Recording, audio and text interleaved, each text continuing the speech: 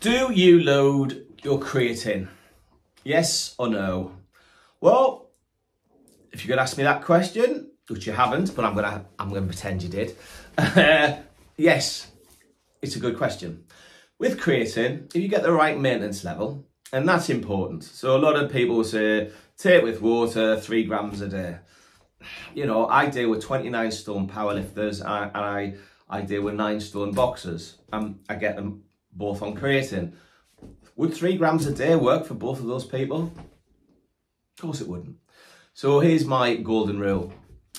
If you're training regularly and you're serious about your training, no matter what sport you're in, be it you male or female or whatever gender, creatine is amazing, okay? Creatine, taken correctly and taken with the right quality of creatine, does not make you watery, does not bloat you out, does not give you cramps and all the other myths that are around creatine. You know, creatine monohydrate, we do a micronized pharmaceutical grade 200 mesh creatine monohydrate. So that means it's 200 times smaller from its particle size. It's like the finest flour you can get. You can virtually see it evaporate when you open it. It mixes straight away. That gets into the blood system, gets into the muscle cells.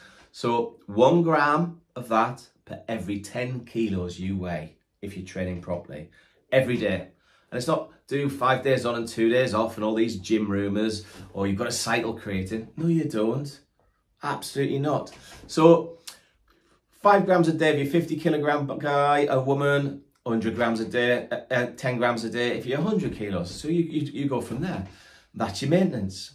Ideally, take it with some sort of carbohydrate drink, ideally, or a carbohydrate meal. Perfect.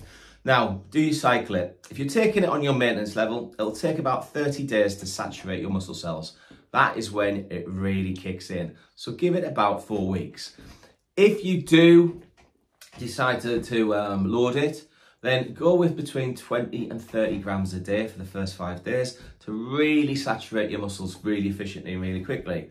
The one thing I will tell you though is, on research that I've seen and studies that I've seen, after 12 weeks, the gains are about the same. So it's down to you. If you're impatient, absolutely, go and load it. And I'd go about 20 to 25 grams on the safe side, just get it into your system and then go to your maintenance dose.